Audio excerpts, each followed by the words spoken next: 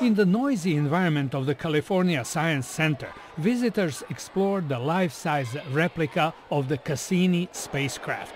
Meantime, millions of kilometers away, the real space probe orbits the giant planet in total silence, slowly burning the last drops of its fuel. Scientists and engineers have decided that instead of just letting it run out of fuel on its own and then not being able to control any of its instruments, they're going to manually and intentionally deorbit the spacecraft. There are two reasons for sending Cassini to its fiery death.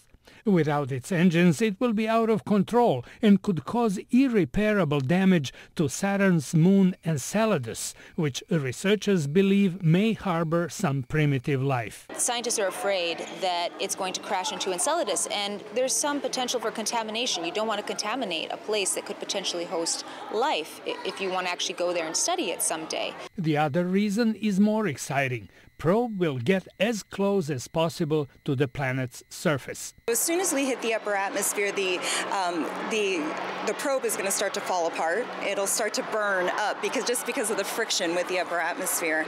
And so when the process starts, there's only a matter of time, but they're going to be sending back as much information as they can, as quickly as they can. Cassini has already earned its place in the history of space research.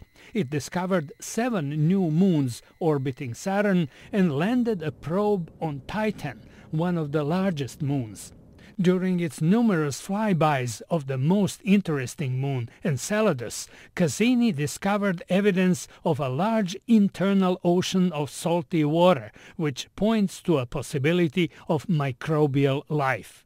Scientists will be studying for years the huge amount of data Cassini sent to the Earth. The final day of this joint project between US, European and Italian space agencies will be September 15th. George Putic, VOA News, Washington.